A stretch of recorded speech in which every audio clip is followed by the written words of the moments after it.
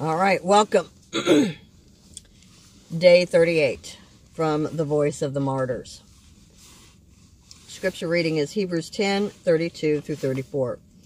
But recall the former days when, after you were enlightened, you endured a hard struggle with sufferings, sometimes being publicly exposed to reproach and affliction, and sometimes being partners with those so treated. For you had compassion on those in prison, and you joyfully accepted the plundering of your property, since you knew that you yourselves had a better possession and an abiding love.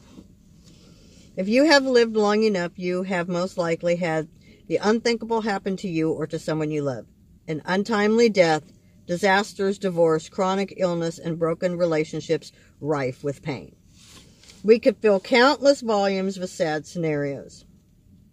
Our individual scripts of sorrow, juxtaposed against a world steeped in horrendous events, threaten to overwhelm us with all the pain. That is, if not for the difference Jesus makes. The story of Pastor John of Mashish, Nigeria, is one that takes your breath away with its crushing sorrow. The morning of July 7th, 2012, changed this minister's life forever when his church was set on fire by the mostly Muslim Fulani people. 44 died in that inferno, including his wife, 4 of his 7 children, and 2 of his grandchildren.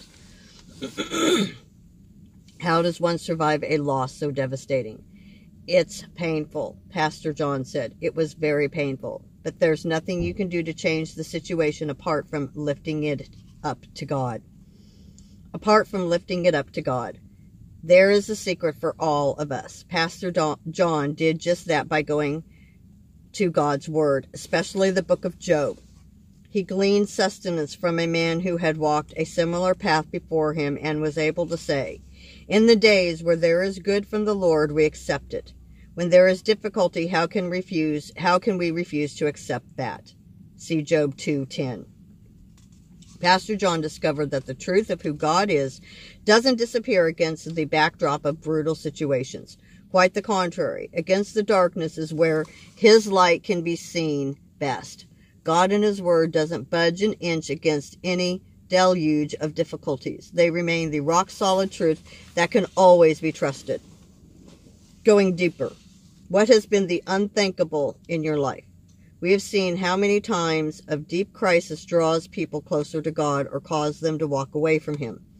There is much we don't understand in this life, but we can't let the unthinkable become the unthinkable. As counterintuitive it is to our human thinking, God's word instructs us to remain thankful in everything. How is that possible? By keeping our eyes on the cross of Jesus, who did the unthinkable for us. Dwell anew on his excruciating sacrifice that ensures us eternal life, a life beyond our wildest imaginings, and offer to him your thanks in a note, poem, or song. Lord Jesus, when we read of Pastor John's losses, we are overcome with empathy for him, our brother in Christ. Continue to comfort his aching heart. Thank you for how that same heart has remained steadfast and sure of you in the midst of unthinkable losses. Thank you that you and your word are ever true, ever strong, ever trustworthy. We praise you that because you are for us, nothing can come against us on this earth that we can't withstand with your strength.